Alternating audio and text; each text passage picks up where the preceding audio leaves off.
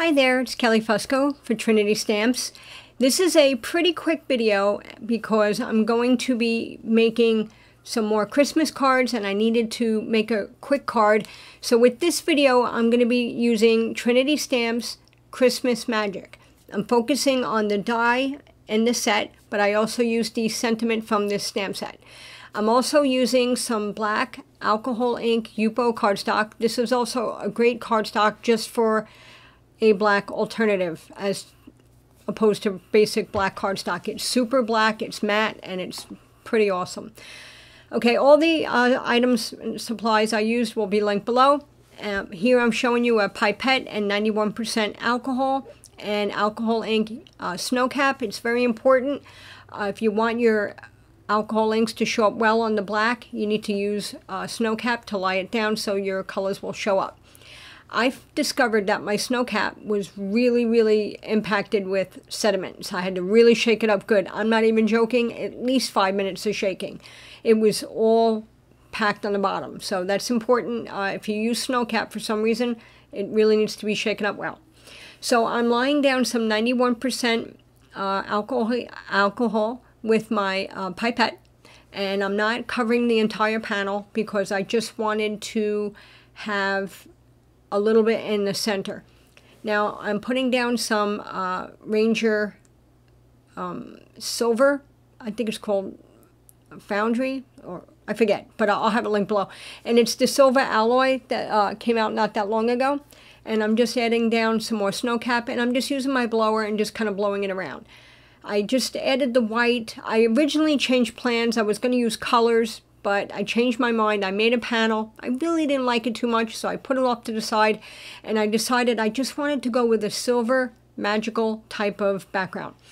And I was going to make a slimline card, but stick around. I want to show you that something that's made for slimline doesn't have to be a slimline card.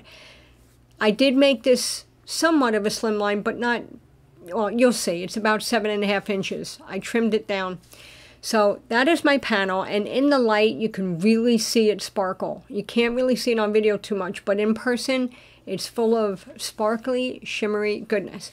Now I'm lining up my die trying to figure, okay, this is a good length, and I wind up trimming it down, and there you go. I put it on a card base of 7.5 inches by 3.5. Now, my die is too long for that, right? So this die is pretty cool. You can use it. I trimmed off a little reindeer and I smoothed him out and I glued the pieces together. You cannot even tell, especially with this cardstock, because it's so dark, the seam like disappears into itself. So I just glued that together, and then I kept my other little extra reindeer and I kept him off to the side, and I wind up putting him on the inside, which you'll see shortly. So look at that. So a die that was meant to be slimline is now, you can make it for a smaller card. So I like the versatility with this set a lot. Now my sentiment is the same thing. It's a long sentiment. I went ahead and used a clear embossing powder on top of my Versafine Onyx, and then I cut it. I smoothed off the rough edges and I made it into a stackable sentiment. I added some foam squares to the back of my image.